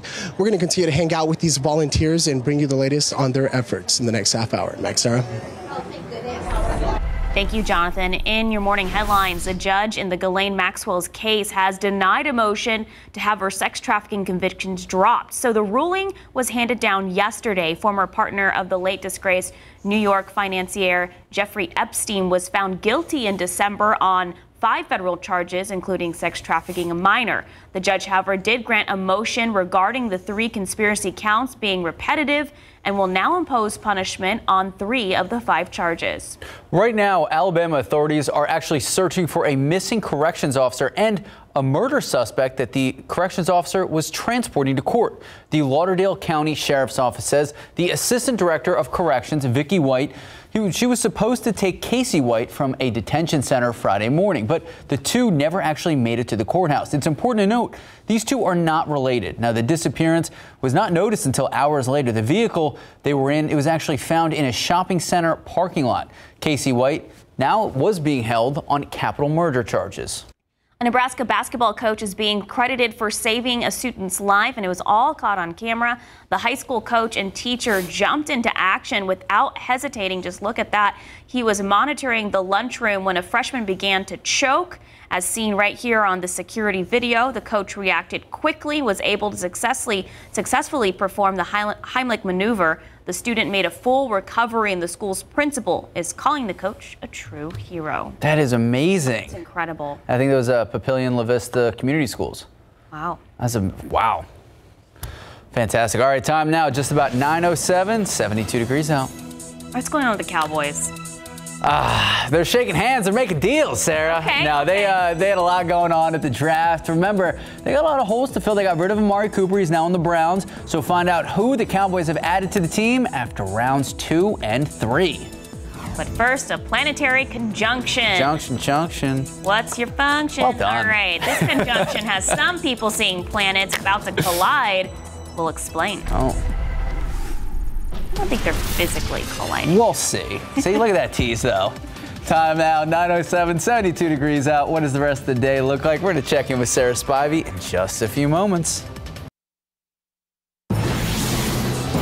Some stargazers had the chance to experience a big celestial event this morning if they could see it. The big key is the word, though, because it involved Jupiter, the largest planet in our solar system. Jupiter and Venus had a planetary conjunction in which they appeared to nearly collide. They don't. The two shining dots in the sky merge, ending in a very bright, spectacular glow. The proximity is just an optical illusion, however, occurring only because Earth, Venus, and Jupiter are happening to align. This will be happening again tomorrow, but the positions of the planets will be reversed. But Sarah, you're saying cannot see it here because of all the cloud coverage. Yeah, that's exactly right. Bummer. I know. And there are areas of mist and drizzle out there, too, to boot. So it's just not a beautiful morning at all. In fact, Adam Caskey, he's doing Saturday things. He's out smoking a brisket, nice. Of course. And he said, yeah, it's a little damp out there. You can see some of the dampness on the concrete there, but the temperature's good. So, yes, let's make the most of this morning out there. It is muggy, and a little damp in spots. Although we are seeing visibility improve for many areas around San Antonio. Earlier, visibility was down to 3 miles. Now it's up to 8. But we're still reporting some light mist and drizzle at the airport. South winds at about 10 miles per hour. Again, drizzle and mist hard to see on the radar, so we have to look at the visibility in order to see where the most drizzle and mist is occurring. And Castroville visibility is less than 2 miles, so quite a bit of mist out there to the west. Visibility down to 5 miles at Port Say, down to 7 at Bernie Stage Airfield, down to 6 in New Braunfels, and down to 4 in Hondo. A wider view here, visibility down to 7 miles in Uvalde, and again, the humidity is very high. Not only can you see it, you can feel it, and it's at the top of our humidity scale. It's oppressively humid, but you look just up to the north and you can see how dry it is in Abilene. Dew points are only in the 30s. There is a cool front to our north that is sparking off some very light rain showers up along that front. And so through about lunch, we're going to have a chance for some very light rain showers. Again, it shouldn't ruin your weekend plans. It's just going to be a bit of a nuisance. Much of the healthy rain, though, is up near the center of low pressure across parts of the Midwest. So let me take you through the futurecast here. We are going to see some of those isolated light rain showers through about 1 p.m. And then as we head into the afternoon, skies are actually going to clear somewhat, and it should warm up very quickly as soon as we see sunshine. Highs will be in the mid to upper 80s. Then as we head into the evening hours, this front is going to stall across the hill country, and it could end up sparking some showers and storms across the hill country, some of which could be on the stronger side. But again, notice the placement of this. Rain doesn't look like a very good bet in San Antonio later tonight, unless this front can make it a little further south and stall there. But we'll be keeping an eye on things for you. Chance for rain tonight, only about 20%. Let's take a look at your KSAT 12-hour forecast. Some mist and drizzle through early this morning, and then as we head into the afternoon, we're still going to see a few showers right around lunch, very light rain showers, and then into the afternoon, and we'll see some sun and temperatures will warm up. Southeast winds today at 5 to 10 miles per hour. Afternoon high temperature in the mid to upper 80s, so it's going to be warm, it's going to be humid. That humidity isn't going anywhere. And then as we head late into tonight after 9 p.m., that's when those storms could be possible across the hill country. We'll be watching that carefully. Forecast highs today, average high is about 83, so we're going to be a little bit warmer than that. As I mentioned, we will see sun this afternoon, so it's going to get warm. 88 in San Antonio, 87 in Commerce, 91 in Poteet, 90 in Devine. If you're going out to Helotes today, it'll be in the mid 80s, 84 in Comfort, 84 in Kerrville, and 85 in Canyon Lake. We are going to see a slightly better chance for rain Sunday night. Chance is only 30%, but a few storms out to the west could make it to San Antonio Sunday night. Again, we'll be keeping an eye on things for you, but really no healthy rain in our forecast over the next several days. Instead, it's going to be more of the same. Heat and humidity in the week ahead with highs near 90 degrees. Hey, coming up, I'll show you that pollen count today. It's a bit of a doozy. There's a little bit, it's a bit busy. You don't have to show it. You don't have to. I will. Sarah, back to you, Sarah. Thank you, Sarah. 9:15, 72 degrees out. Well, still ahead, it's not Coachella, but it's drawing hundreds and hundreds of music fans to Indio, California. Details on who is performing at this year's Stagecoach Country Music Festival. All right, so here we go. We are in the midst of the NFL draft, an exciting night 1 and night 2. So what does night 3 have to offer? We're going to break down some of the top tier Houston and Dallas picks. Let's take a look at these lotto numbers. Pick 3, 375, Fireball 1. Daily 4, 8774, Fireball 2. We are Cash 5, 14, 20, 21, 27, 29. And here we go. Mega Millions. Do we know what it's at? It's not very high. It's under 20. Under 20 million? Yeah. You know, I would gladly take 20 million. But here are your numbers. 9, 11, 34, 49, 66. Big number 15. Megaplier 2. Good luck. We'll be right back. Pro football coverage powered by Davis Law Firm. Good morning, welcome back, and happy Saturday. Congratulations to everyone who has gotten drafted, and that includes 2 San Antonio high school locals. So former Judson and fighting Texas Aggie defensive lineman DeMarvin Leal, now officially a Pittsburgh Steeler. The Steelers using the 84th pick in the NFL draft last night, picking DeMarvin, who decided to stay in San Antonio, share the moment with the people who are most important to him. Leal started 12 games his junior season at A&M, finishing with 8 sacks and 12 tackles for a loss.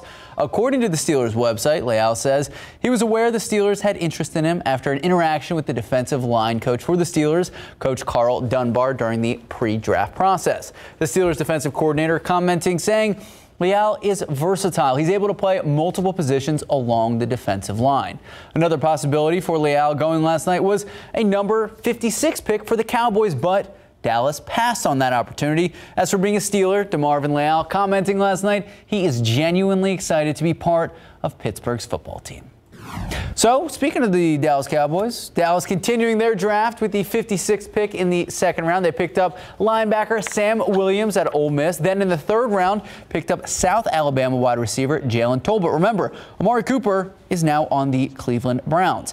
So, Tolbert, the new Dallas Cowboy, he was the Sun Belt Conference Offensive Player of the Year. Before resuming the draft, the Cowboys introduced their first pick from Thursday night. They selected offensive lineman Tyler Smith. He was caught arriving at the Star Complex in Frisco. So what does Smith, the first round pick, have to say about all those people who were talking smack about him being drafted too high? Everybody has an opinion. It's like, you know, like everybody has one. But that was awesome. And, you know, you never want somebody else's opinion of you to become the reality, and I simply won't let it. So, you know, I understand criticism. You know, I take it well, but I'm always working to get better at the same time. You got to manifest greatness. Good luck. So, on the other Texas pro team, Houston Texans, they had a huge draft. So, last night, second round, they had 37 overall, and they used it to bolster the defensive secondary. Jalen Pitter, a safety out of Baylor, 5'11", can cover the slot, and according to his scouting report, also good at the blitz. So next up, the Texans traded up to number 44 with Cleveland for their 68, 108, and 124 picks, using it to select John Mechie out of Alabama. Wide receiver, he had over 1,200 yards receiving, 8 touchdowns last year, but he did tear his ACL in the SEC championship game. But with their second pick in the third round, Texans went back to defense, drafting Alabama linebacker Christian Harris. Before the draft continued, the Houston Texans introduced their first 2 picks. Cornerback Derek Stingley Jr. selected the 3rd overall out of LSU, and Aggie offensive lineman and Houston resident Kenyon Green with 15th overall. When I got the 832 area code, I already know, you know, it was the Texans, and sat there, you know, I was shocked. I was just truly just thanking God, you know, for this opportunity, you know, being here, being able to, you know, stay home and play for my city. All right, so we mentioned DeMarvin Leal, but we also want to give a congratulations to JT Woods. He is a Steele High School alum, a former Baylor Bear safety, also drafted last night by the LA Chargers. Third round of the draft, Woods burst onto the scene the past year with 6 interceptions, tied for the most in the FBS. He did have a pick in that Big 12 championship game for Baylor. Came out with 2 more interceptions in the Sugar Bowl game, helping Baylor beat Ole Miss. And it's crazy because we talk about Houston and they went through this whole, reformation process. They look like they have a whole new team with a lot of young stars. Getting formation. There you go. All right, 9:23, 72 degrees out. All right, straight ahead, a big change coming. The late night talk show lineup. James Corden is leaving his show. We'll tell you when. Welcome back. James Corden, the star of The Late Late Show, says he will be leaving his own program next year. He's been on the show since 2015. So during the monologue earlier this week, Corden addressed his upcoming departure, saying he feels 2023 will be the right time for him to move on to other projects. He also said his final season will, quote, go out with a bang. Besides his late night show, Corden known for his Crosswalk the musical and Carpool Karaoke, both of which generated billions of views on YouTube. And check this out. It's like a stampede. Is it? I don't know. Let's see. Festival goers are to California Stagecoach Country Music Festival. One even brought a custom convertible with Longhorns attached to it. That's Thomas. So Thomas Rhett, Carrie Underwood, and Luke Combs, some of the country music artists expected to perform. The festival started yesterday. The RVs are in, the flags are up, and thousands of people are rolling into the desert to see their favorite singers. So there's a lot of excitement considering the festival didn't happen 2 years ago. All right, time now, 9:27, 72 degrees out. Well, there's another reason to love oysters for more than just great seafood meals. Later on GMSA, how oyster shells are becoming an intricate part of rebuilding and maintaining a viable reef along the Texas coastline. But first, San Antonio police trying to find the crime scene where a man was shot earlier this morning. We have the latest on the investigation. That's next. Good morning, welcome back, and a happy Saturday, 9:31 this morning, April 30th. How you doing this morning? I'm doing okay. Doing okay, making it through? I'm making it through. I'm just so fed up with this humidity. It woke me up this morning. I woke up. Had enough. I woke up and it was like, oh, I can feel the humidity just like seeping. The weighted blanket. Yes. Yeah. Ugh. And a lot of people are experiencing some mist and some drizzle out there right now, too. I want to show you today's pollen count. Now, there are 4 allergens out there. Molds and oak are actually down a little bit from yesterday, but they're still moderate. Pecan and grass are low. But I think with the mist and drizzle out there right now, the high humidity, that mold number may go up in the coming days. So just be prepared for that. Here's a look out at the airport. We're still seeing some light mist and drizzle at the airport right now. It's 72 degrees, but visibility is improving at the airport. The humidity is the big weather story for us today. It's so high, it's producing some drizzle and some mist out there right now. Visibility is down to 3 miles in Castroville, down to 5 in Hondo, down to 5 in New Braunfels. And as we take a look at the satellite here, we're socked into cloud cover in San Antonio. Look up to the north, though. There is a cold front that is pushing southward, bringing another band of light rain showers. That cold front is, again, going to continue to bring us a small chance for rain through about lunch, and then into the afternoon, we'll actually see some sunshine. If you're heading out to Cornwall, out in Helotes, gates at 11, cloudy, humid, and sprinkles for the morning hours and even around lunch. But after lunch, mostly cloudy, 87 for the high temperature, and it'll be a mild and humid night in Helotes tonight. But there is a chance for some rain both tonight and tomorrow night. It's not a great chance, but I do want to prepare you just in case it happens. So coming up, we'll take a look at that in just a few minutes. Max and Sarah. Thank you, Sarah. New this morning, San Antonio police say one person is dead after he was thrown from a motorcycle overnight. It happened early this morning around 4 o'clock near the I-35 Highway 90 interchange. SAPD says the man on the motorcycle was traveling northbound on 35, trying to take the ramp off to Highway 90 when he lost control of the motorcycle while going around a curve. So as a result, he hit a curb and was ejected. SAPD says the man died on scene. Police are still investigating what caused him to lose control. Also new this morning, San Antonio police say a man is in serious condition after a shooting on the city's east side. This is what we know right now. Officers responded to the 500 block of West Martin Street just before 5 a.m. They responded because they got a call for help. Now, we are told that the victim actually drove to that location. He told police that he was shot 2 times in the abdomen. Officers say he did not provide a specific location of where he was shot. He was taken to the hospital for treatment. He is expected to be questioned by detectives later this morning.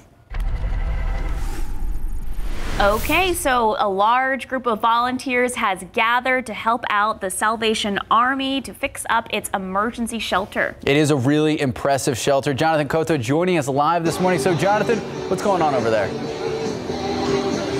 Good morning, Max. Good morning, Sarah. It is an impressive shelter, and the work that's being done here this morning is even more impressive. I'm just blown away by how effective, how organized this volunteer operation has taken place. They knew exactly where to go, what paintbrushes to pick up, what rakes to get, what wheelbarrows to get. There's a mound of mulch right on the other side of that fence, and they just got to work right away. I'm really, really impressed on how quickly this place is already looking. But let's talk with Brad.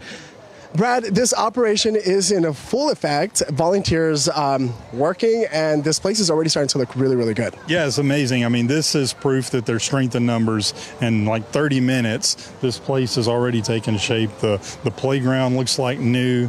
The painting that the security service employees are doing over in the courtyard looks amazing. It's very artistic, very creative. I mean, we're so grateful to have everyone here. So over the next 2 hours, it's only going to continue to get better. It's going to look completely transformed by midday. It's already looking wonderful. The playground itself, as you mentioned, it's coming to life with that bright red. The mulch is being spread at different parts of the playground. And like you mentioned, some of those benches are being brightly painted. Yeah. Brad, talk to us a little bit about how important, this may not mean a lot to us, but to the children that come to the Salvation, come to this shelter, and seeing this playground just up to par, it's just going to make a world of a difference, isn't it? Absolutely. I mean, on a given night, we have 50 to 75 kids that stay right here in our emergency family shelter, and our team here, they do everything they can to make this a home away from home for them, a nice temporary home. So I can't wait for them to come out and enjoy this. The kids will really enjoy this playground. Looks great. I can't wait either, and I wish I could see the look, the smiles that they'll have on their faces. This is truly a remarkable function, and I'm so happy that these volunteers were able to organize and be here today. Brad, thank you so much for having us. Thank you.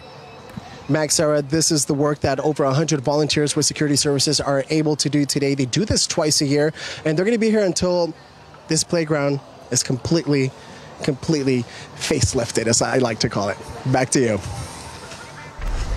Thank you, Jonathan. Well, making education headlines this morning, the process to become a certified teacher here in Texas could be changing. So a state board for educator certification voted yesterday to adopt a new certification exam. The Board for Educator Certification voting 8-1 in favor of requiring a new exam that will require teachers, specifically new teachers, to now submit a 15-minute video of themselves teaching in the classroom and a report on their students' progress. In addition, teachers would have to submit answers to essay questions and provide a sample lesson plan. The state board says the goal of the new certification exam is to better prepare new teachers and to keep them in the profession. The vote for final approval is expected to happen in June. Well, Port San Antonio is one of the technology hubs here in the Alamo City, and over the last year plus, we've seen the port build a state-of-the-art facility. May 2nd is the first official concert being held at the new Tech Port Center. So that is why tomorrow morning on Leading SA at 8 a.m., President and CEO of Port San Antonio, Jim Perschbach, joining us live. We're going to be talking about a lot. We're going to be talking about what makes this arena so special, what the city can expect, and what the future of technology here in San Antonio looks like. If you have any questions you would like to ask, you can submit them right now. Just head to the Leading SA section of KSAT.com. Then join us tomorrow morning at 8 a.m. for all the answers. Well, have you ever wondered what happens to your shucked oyster shells at a restaurant? Traditionally, they are tossed in the trash with other table scraps, but recently conservation groups are turning that trash into treasure. Zach Lashway with our sister station KPRC in Houston explains how Galveston Bay Foundation's oyster shell recycling program is now helping local restaurants help our bay. Its water is a mix between salt and fresh. It's unusually shallow for its size. Ooh, the water is low today. And it's home to a variety of life, including oysters. Just beneath the surface, important work to restore oyster beds in Galveston Bay is underway. Oysters are born into the water as just little microscopic larvae. So after about 2 weeks of life, they start to gain weight as they feed and then descend into the water column, and they go in search of something hard to attach to. Haley Leha, Galveston Bay Foundation's Habitat Restoration Manager, explains oysters prefer to cement to other shells or oysters because they are reef-building organisms. Sometimes those baby oysters will grow about 1 inch in 3 months. And just to give you some context, legal size here for commercial harvesting is 3 inches. From served to shucked. Shannon Badd is Habitat Restoration Coordinator with GBF. Each week, Badd collects oyster shells from 26 restaurants throughout the greater Houston area. Conservation and sustainability is very important to me and to our organization. At the end of the day, when I've gone to all of our restaurants for that day, I take it to what we call our curing site, and that's where we dump the shell out onto the ground, and it will sit there for at least 6 months to get rid of all the contaminants on the shell. There are millions of oyster shells at this curing site. That's about 1 acre. So we're at our Red Bluff curing site. We separate it out into different piles so we know what's fresh shell and still needs to be cured or cleaned. And that shell then sits in a pile until it reaches about 18 inches. At that time, that pile is essentially stopped, and we move on to the next one to start a fresh pile. Are you seeing success? Is your work paying off? Definitely. We're seeing lots of success, particularly down in the West Bay part of the system. That's where it stayed a bit saltier, even with all the freshwater events coming through with Hurricane Harvey and those previous years of flooding. Northern parts of the Bay are still suffering quite a bit. So the reason we started all this is because there is a loss of this habitat. Hurricane Ike and other subsequent storms have brought in so much sediment, it literally covered up those reefs. This is one of 5 sites where oyster restoration takes place. We are in Dickinson Bay. This effort is approximately 2.5 acres. I'll put him back in his new home. Once clean and cured, oyster shells are brought back to the bay, where they build and restore oyster beds to strengthen oyster populations and reduce coastal erosion. In Galveston, Zach Lashway, KSAT 12 News. All right, you can check out more of our Solutionaries content right now. Go to youtube.com/Solutionaries. You can also scan the QR code right on your screen. It'll take you right there. You'll find hours of solutions-based stories focused on delivering answers to complicated issues like police, community relations, the housing crisis, and so much more. Be sure to like, share, and subscribe. Time now, 9:42, 73 degrees out. Well, if you have a craving for French food, it might lead you to Southtown. David Elders tells us exactly where in today's Texas Eats. That's coming up. All right, but first, we're headed to Kansas. Take a look at this. Some destructive tornadoes leaving devastation. We're going to have the videos next. Welcome back. Terrifying images capturing a tornado touching down about 15 miles right outside of Wichita, Kansas, and it destroyed as many as 100 houses and buildings. And the severe weather now moving east to include Chicago and St. Louis. Here's the latest from Danielle Breezy. Terrifying twisters. Going to the apartment complex! Ripping into Kansas overnight. All of a sudden, it sounded almost like a train. Large pieces of debris being tossed in the air. At least one confirmed tornado touching down. Up to 100 reports of major damage to homes and buildings. The police chief of Andover, Kansas, telling people to steer clear of the area as down power lines lie in the streets. Areas completely obliterated. As this massive funnel cloud hovering over a road, cars pulling over to wait it out. Then moments later, it churns over a field. First responders and neighbors coming together in the dark, using flashlights from their phones to search for anyone who still may be trapped and salvage what they can from where their homes once stood. Many people scrambling and taking shelter in this YMCA that suffered significant damage. Cars thrown into the building, others flipped upside down. Miraculously, only 3 reports of injuries. There was rumbling, the door opened, and I was trying to figure out why there was so much wind. I looked up and I could only see just debris flying in the distance.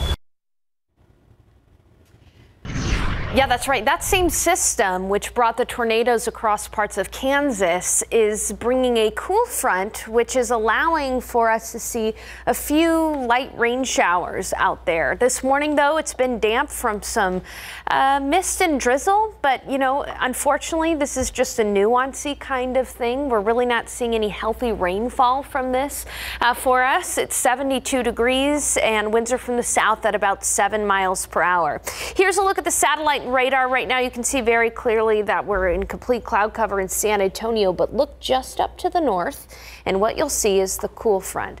Now this cool front is likely going to stall to our north, but it is providing a few light rain showers from Austin toward Blanco all the way up toward Rock Springs and through Kerrville. And so through about the lunch hour, we're going to have a chance for some light rain around San Antonio. Again, it will not amount to much, and it should just be a bit of a nuisance. Into the afternoon, we'll actually see some sunshine, and it's going to be just plain old warm and humid this afternoon. 72 at Port SA, 72 in Converse, 74 in New Braunfels, 71 Rio Medina, 72 in Hondo, it's 70 in Bandera, and 71 in Kerrville. That humidity, sky high, oppressively humid out there. That's why we've had the morning drizzle. That's why we've had the morning mist, and it just feels very humid outside, even if you're not seeing the mist and the drizzle. Visibility is down to 5 miles though in New Braunfels, down to 5 at Port SA and 5 in Castroville. Earlier visibility was down to 3 miles in San Antonio, so we're seeing some improvement there. Showing you that broader system that was just talking about the tornadoes that occurred across parts of Kansas. This is where all of the healthy rain is. Of course, the intense severe weather threat. We're on the tail end of this system, so we're just getting the leftovers, right? Just some light rain showers, but mainly that Gulf of Mexico moisture is going to be with us all day long, all weekend long. Let me take you through the future cast. Again, those light rain showers possible through about noon because of that front. That front is going to stall to the north. We'll see sunshine this afternoon. It's going to get warm.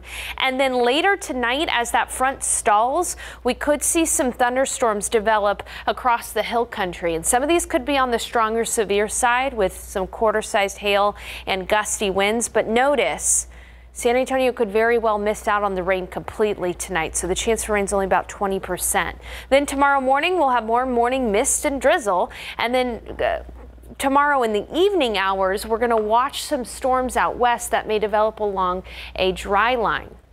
These storms may hold on to make it to San Antonio, but they also may not.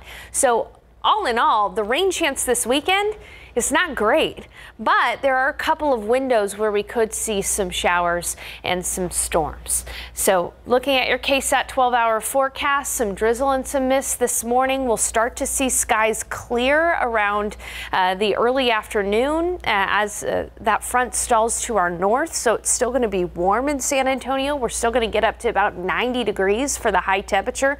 Mid to upper 80s is a safe bet. And then late tonight, it'll be mild in San Antonio, but we're going to be looking closely at those potential showers and storms across the hill country. Meteorologist Katie Blake will be here to keep tabs on that. Morning sprinkles tomorrow, as I mentioned, and then watching that 30% chance for storms to make it to San Antonio Sunday night into Monday. And looking ahead to the week, no big rainmakers for us. We'll just be playing chicken with the rain. Isolated showers, storm possible Wednesday and Thursday. Max and Sarah. Thank you, Sarah. Time now just about 9:51, 73 degrees out. We have a preview of today's episode of Texas Eats. That's next.